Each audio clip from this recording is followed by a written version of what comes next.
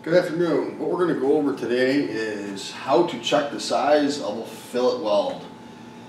This is one of them things that I kind of thought everybody knew when I started asking around, and a lot of people didn't know. So I'm going to go over how to calculate the size of a fillet weld, and the way you do that is through this right here, a fillet gauge. Alright, fillet gauges come in a little, I guess it's a nylon packet, and you undo a button and they're all bolted together. You undo the bolt and a bunch of them fall apart. I'll show you them here in a second.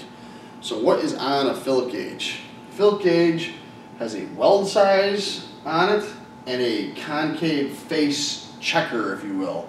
And I drew it over here, a blowing up one, and you can see I have one right here. It's for like a 1 inch and a 3/4 inch fillet weld, but that's what it looks like right there. That's just one, and I'll zoom in this in a second. So the fillet weld gauge, the size is right here, and you put the fillet weld right in here, and I'll show you a drawing of that here in a second as well.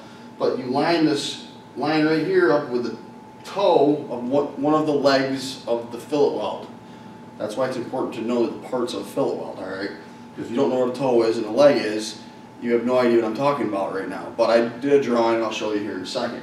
The concave checker, I guess, is this right here. It's got this spot that comes down to a flat spot right here, and if it hits the weld, that's actually good. That means it's either flush or concave, or not concave, convex. If it doesn't hit, that means it's concave, which means it's going in a little bit, and that's generally undesirable trait of a fillet weld, is to have a concave finish, unless you had something that was butting up to it or something where you didn't want it to hit the actual fillet weld. So to further this a little bit, let's see what we got here. There we go. So this is a T-joint right here. This is your fillet weld right here. This is the size checking part of it that I just went over there.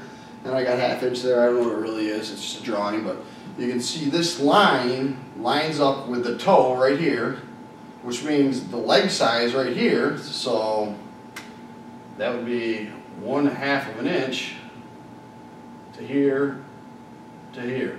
That's a 1/2 inch leg. That's how you determine if a fillet weld is 1/2 of an inch. You line this line up with the toe, and that tells you the leg is 1/2 of an inch. Alright? This hidden line right here is just a penetration, if you're wondering what that is. So that's our first T-joint over here, checking the size. Now the actual concave, you can see over here, same thing, T-joint. There's your penetration, and it's concave, it's sagging in, right? 1/2 inch again, and you can see that this flat spot here isn't even close to that, right? That means you have a concave weld. Usually that's undesirable, depending on the application. Everything's got its place, but and then you can also check the size too with this line here and this line here. And if you look, the toe doesn't quite get there. Yeah, it kind of does there, but I tried to make it so we're going to pretend like it didn't get there, and it would tell you that the leg size isn't big enough as well. Now, if you wanted to do 2 leg sizes right here, see how this one's short and that one's longer? That's an unequal leg size. Sometimes they want you to check that. You would just take this fillet gauge, spin it around, so this part would come down here, then you would check that leg, and you would see that it's well over 1/2 of an inch. So what we'll do now is I'll show you what a fillet gauge set looks like, and then I have a weld that I did on a robot, so it should be pretty good as far as equal leg size, and we will check the leg size on a real fillet weld. Alright, so here we are. This is what they look like. They come in this little baggie usually. I don't think I've ever seen them without the little baggie. Then you undo this little bolt and nut, I guess you can call it. And there's all the gauges for all the different sizes. So I'll do a close-up on what one looks like, and then we'll do our measurement.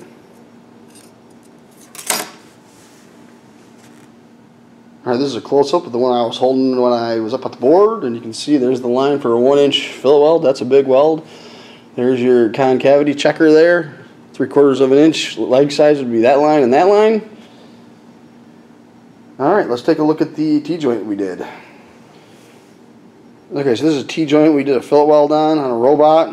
You can see leg size 1, leg size 2. Looks pretty good, except for that spatter. I don't know what the heck we had going on there. Maybe a bad angle or something, but now we'll set it up, and I'll show you how to measure. Okay, so we got this fillet gauge on there, and you can see I'm at 7/16, and it looks like it's just a little bit bigger than a toe, so we're going to pull that out. And you got to kind of look right down the length of the weld, come in perpendicular, and this line right there should line up with the toe down here. And if you go straight up, it looks like it's a little bit bigger than that, so it's just under 7/16. So what we'll do now is grab a smaller fillet gauge and see if it lines up. Alright, we're back. And I know it's tough to see on the camera. Let me pull this back. You can see there's the toe. And 3/8 lines up almost perfectly with it. It doesn't look as good in the camera as it is with my bare eye, but so you got a 3/8 leg size there. So what you want to do now, or what we're going to do, is check the convexity of it.